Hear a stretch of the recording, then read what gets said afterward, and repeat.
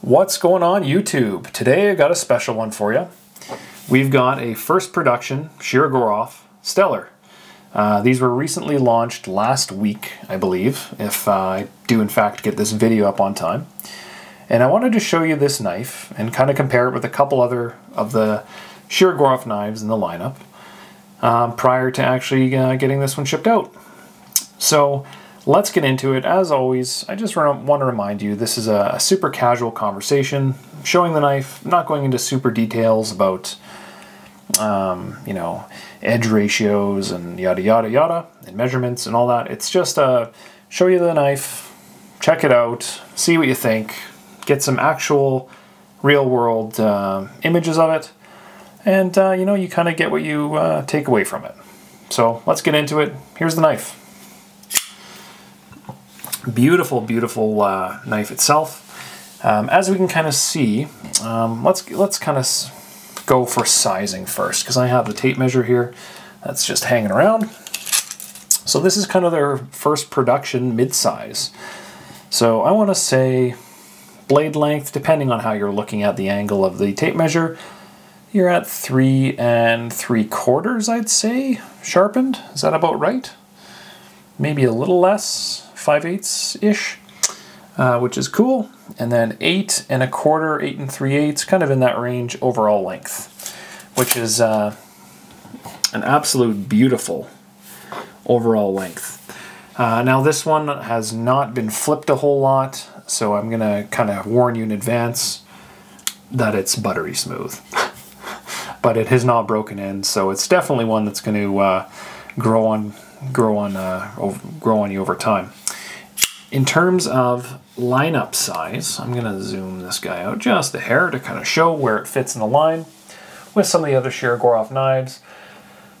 First and foremost, we will grab the beautiful Turtle F95T, which is just an absolute classic. Try not to bump these guys.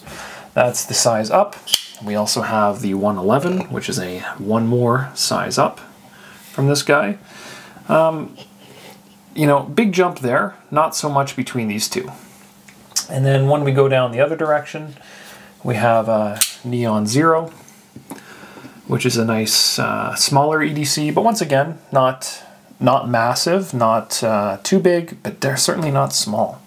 Just a real good all-arounder. So it kind of fits in the lineup right between basically the Neon and the F95 or the Quantum, whatever one you prefer is. It's a real good size. It's a real good size. You'll notice the handles are actually very similar, and I've seen some overlays of this, and that it looks just like an F3 kind of ergonomically, which unfortunately I don't have my F3 anymore, but that would have been a great comparison to show. And then blade length, I believe it's 90 mils versus 95, so not a whole lot shorter, but just from an EDC standpoint, a real nice size. So excellent sizing all around, and I think with that, it's going to be hot.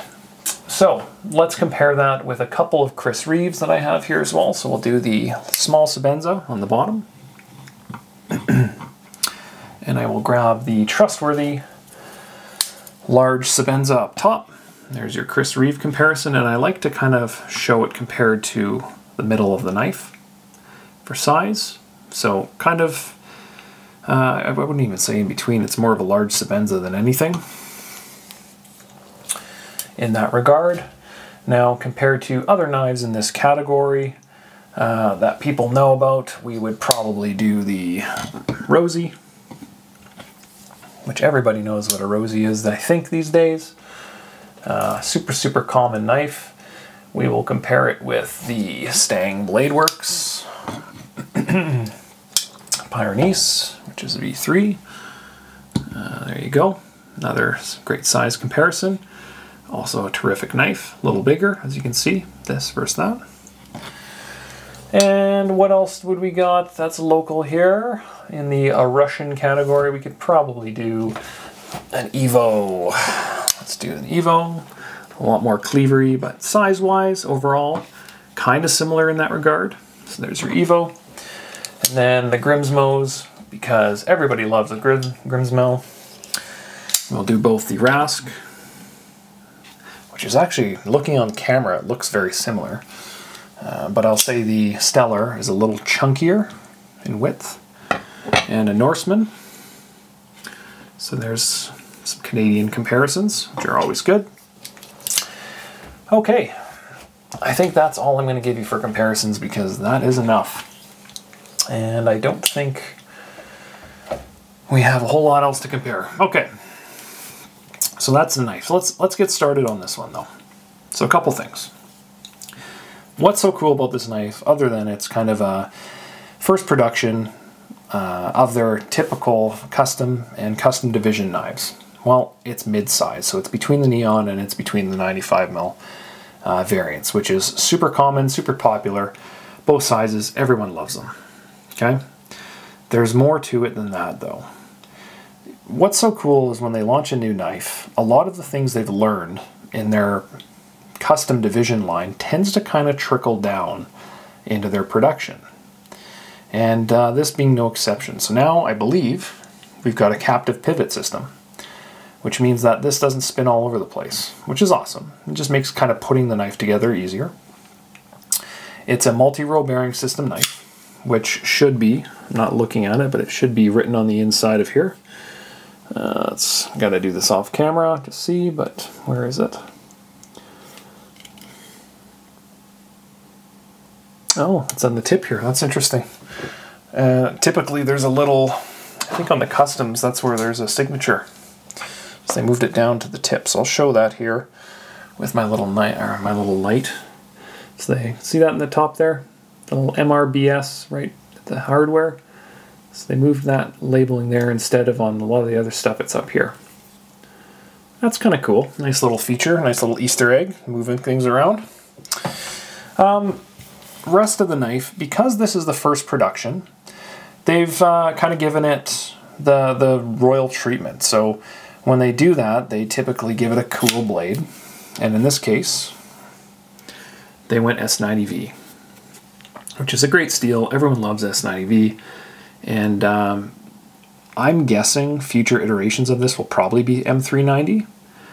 But, you know, it's kind of cool. These first production runs, they always do something special with them. And I think a lot of people are going to like S90V. It's just, it's usually reserved for their special editions, I find.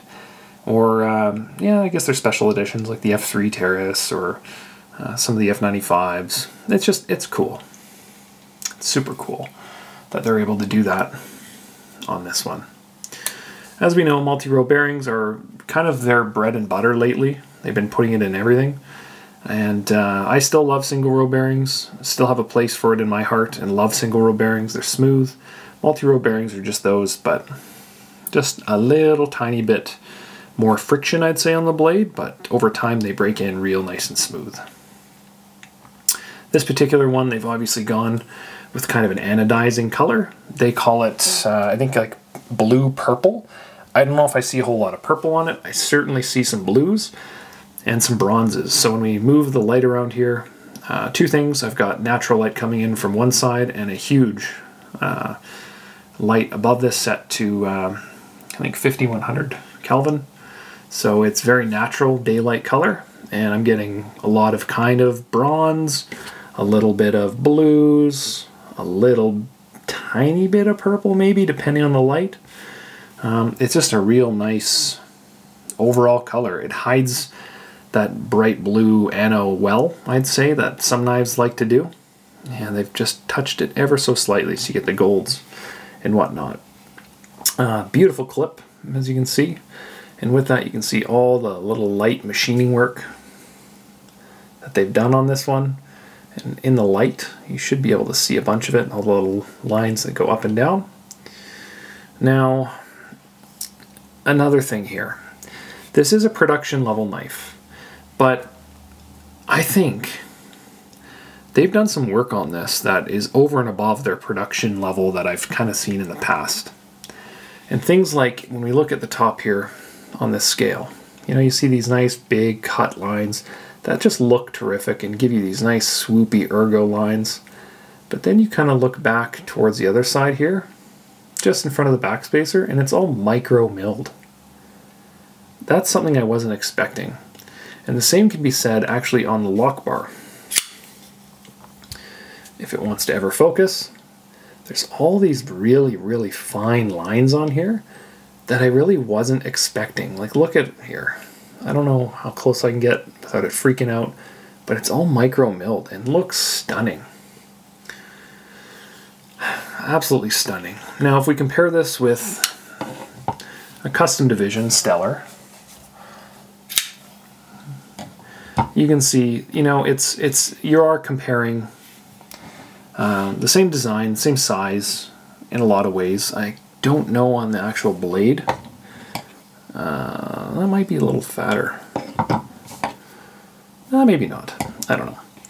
You know, if you're comparing the two on a custom versus production, it's first of all, it's a non-starter. They're totally different in fit and finish, I would say. Just the tolerances on the custom are much higher. But in terms of if you blindfolded someone and you put it in their hand, they feel identical.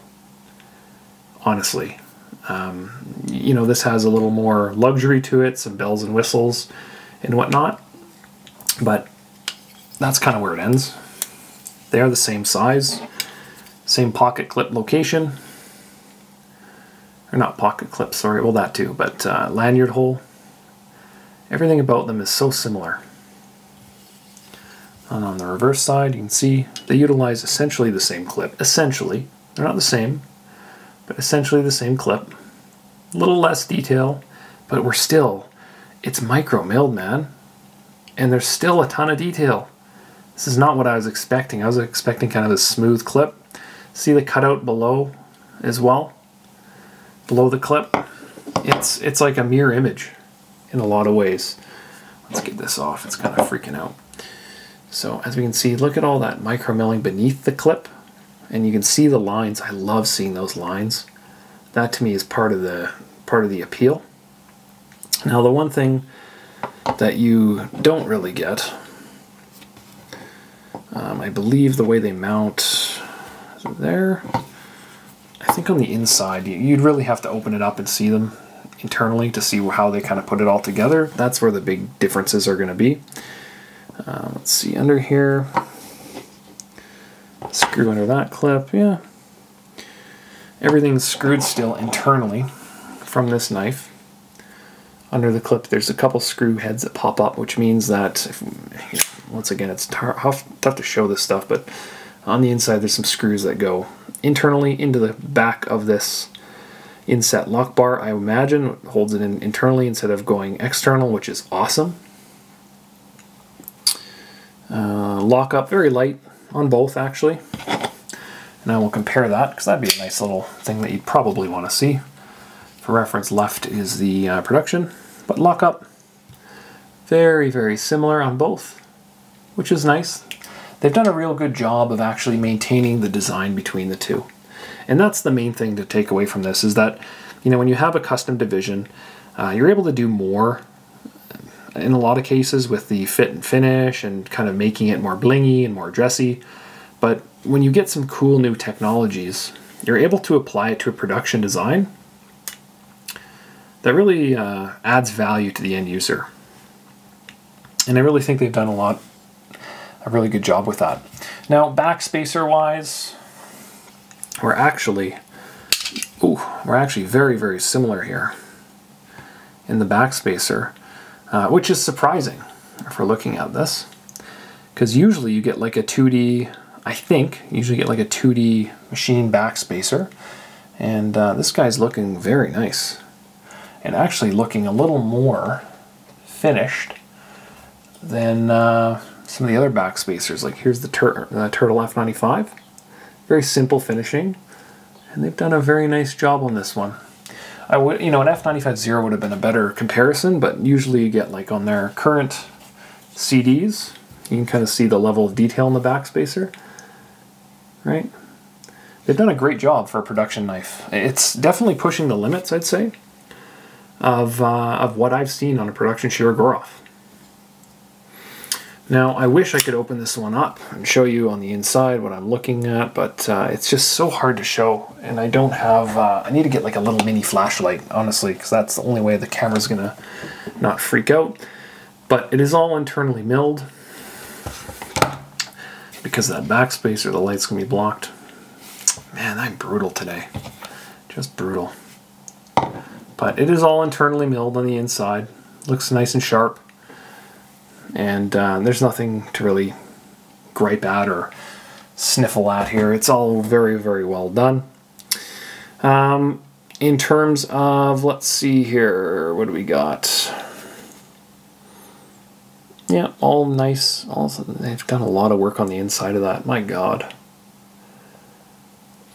That's beautiful. You know, when I first went into Shirogorov's, the main appeal was their production line because of all these little details. And sometimes I forget, like, their production line is just, you know, compare it with anything. Compare it with most people's customs. And it's still at a whole other level. Pocket clip wise, you know, you're looking at about that much sticking out, which is perfect because you still have access to that beautiful hole, which is all milled. Whew. Look at this. Look at these lines coming across here. It's all milled around that lanyard hole.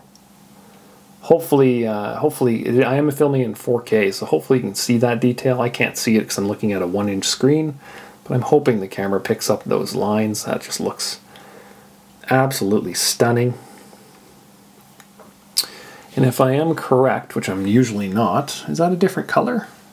That might be a bronze wash on the clip, which would match the back spacer. Or am I just seeing that in a different light? I'm not too sure. But, yeah, maybe it is a stone washed. Maybe it's not anodized on the back spacer. It's so hard to tell, but just because the light, but yeah, you know what? I'm thinking the clip and the back spacer match, so I'm guessing it's a stone wash, bronze kind of color, which looks good. In terms of ergonomics and action, remember I'm extra large hand, and I've still got that beautiful Shirogorov logo just singing out. Lots of room for my hand. I think, you know, a medium, large, extra large hand is not going to have any problems with this. This is like a Goldilocks size. Beautiful blade length, jimping. The one thing that I will say, I don't have the Stellaris to show this, but the Stellar was always known to have this weird jimping on the top here. You know, they still haven't changed that, and I'm kind of surprised. If you look at the blade, there's a little indentation here on the custom division version that has been lost on here. And in my review of that, I would probably discuss that the lack of jimping, but they've made up for it with a little cutout for your thumb that's ever so slight. Personally, if I'm holding this, you know, close my eyes, put my hand on the blade, it still falls above the jimping. But if you look at the angling here, you can kind of see that your thumb naturally falls up to about there, and then the blade shape curves down with this beautiful swage. Ooh, blade. It's so crazy. It hides how slicey it is based on this. Hopefully you can see the swaging on here. Oh man, it hides it very, very well. Looks terrific. Now, one of the things that, you know, I'm sure is purely aesthetic is that this nice little cutout in the top here. You can kind of see we've got an angle down, we've got an angle up top, and then we've got that little cutout here. I can't see an actual physical need for that, other than it just kind of goes with the flow of the knife. And if you kind of blur your eyes and you look at you blur the handle, the machining up here, you can kind of see how they're kind of continuing that form onto the blade, and that looks sharp, looks cool. The flipper tab cutout is something that you're starting to see on all the F95s, and it's just such a natural, soft, rounded, smooth area for your finger to drop when you do fire it up. No sharp points, nothing like that, just smooth all around. Ergonomically, Shirogorovs are the best, honestly, and just hold one. Just go pick one up. Hold one of these in your hands and you'll be like, yep, I know what he's talking about. They feel so good. The one thing the Stellar does that I'll say the Neon and the F95s and the Quantums don't do is the handle. It almost feels, because of the curve of it, you can kind of see, once again, kind of blur your eyes a little bit. You can kind of see, as you go down, it angles up at the tip. There's a definite angling up here that the others don't have. So you feel locked into this one a lot more than the other knives, in my opinion. When you put it in your hand, it might not look it because of this machine work, but it definitely feels curved on the heel of the blade, or of the handle, the heel of the handle of the blade. I noticed that right away. When it's in your hand, it just locks you right in. And that's a good thing. That's a beautiful feeling. Now my question is, because they made a Stellaris custom division and a Stellar of the custom division, will they make a Stellaris production? And conversely, will it be full carbon, or will it be like the Hattie, that is carbon front and titanium on the back? I'm very curious about that, because from a size perspective, this is the perfect EDC. Perfect. It's bigger than the Neon, which some people say is a little small, and it's smaller than the 95, which some people say is a little big. Personally, I find the 95 is perfect. It's a Goldilocks size. And it's kind of funny, the Goldilocks and the Three Bears. Three Bears, Shirogorov. I never made that connection, but it's a Goldilocks size. And I'm curious if they punch some weight out of this, because it's not light, but it's not heavy. It's a little over 4 ounces, 4 1/4, I think, is what they publish it at. 4.3, there you go, is what they publish this at. And it's not heavy. It's certainly not a 6-ounce knife or anything like that. But I'm wondering if they make it out of carbon, on one side even, I wonder what that would be like.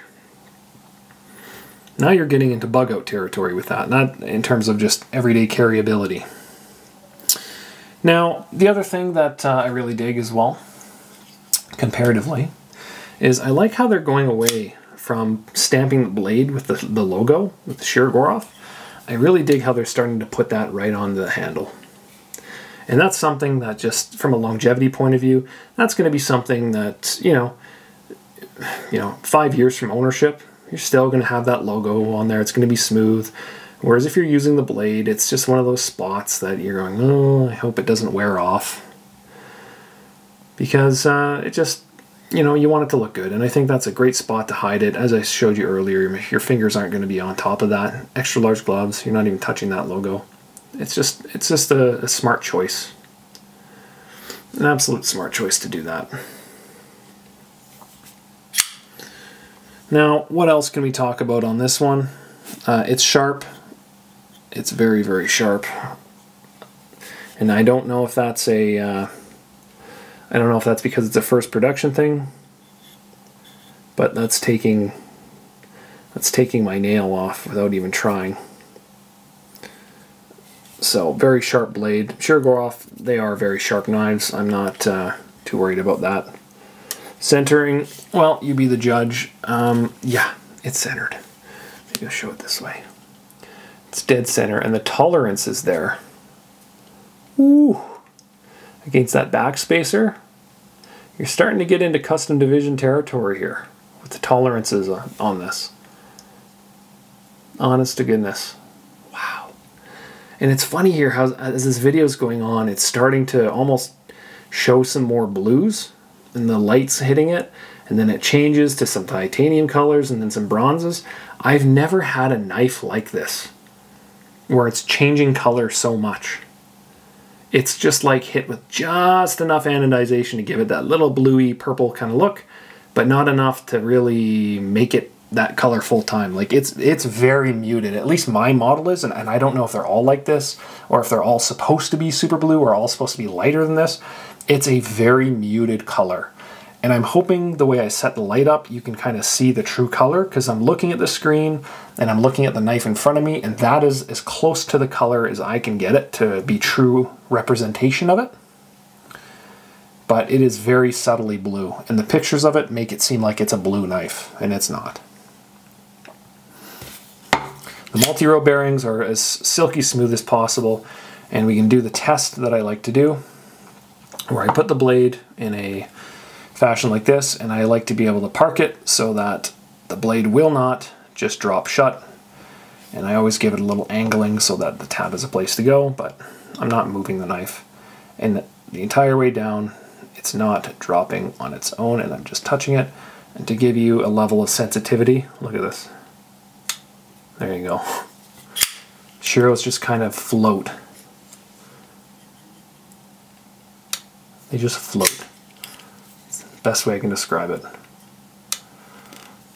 And that's going to get smoother with time. And this is I'd say this particular example of multi-row bearings is one of the better that I've had, in that it'll just gently drop down.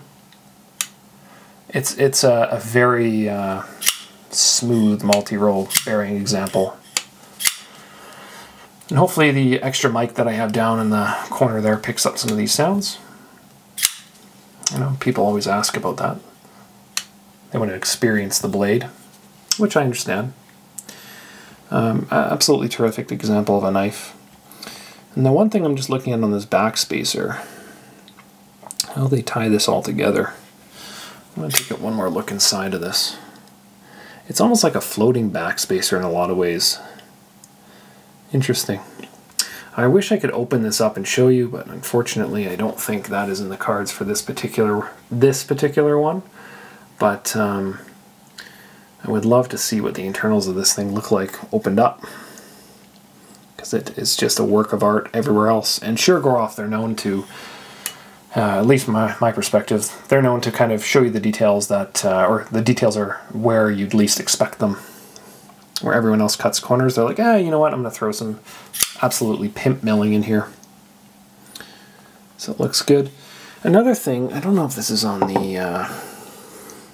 that little indent, is that the same? No, it is, yeah. Wrap myself around here. If you wanted to pause and study similarities, I thought this little dip here was a little different than here, but no, it's identical. Identical all around. Absolute stunning knife. Like, just look at how all the little details are almost emulated perfectly between the two. The smoothness around the edges, the thickness of the whole design, the jimping. It's just really well done. It's an absolute incredible example of a production duplication of a custom division knife. And I'm curious to see, here's the speculation part of me, what we're going to see coming down the pipe with this design. So because it's a first run, I'm assuming this will be the only one, aside from perhaps special editions, that will utilize that S90V blade, because that's special. So what are we going to see? Well, I'm assuming it'll be M390 for majority of production. This, I would imagine, is their highest end finish on a production line, and that future iterations, you know, may lose some of this milling. Maybe they'll add some milling to it in a different spot, or they'll make it smoother. Or maybe, who knows, maybe we'll see a single row bearing inlay version down the road at a few $100s less with Chromax. I can only assume that's just a natural progression of things that they would want to do. And I would be on board for an NL version, because I love the NL versions of the F95. They are unbelievable.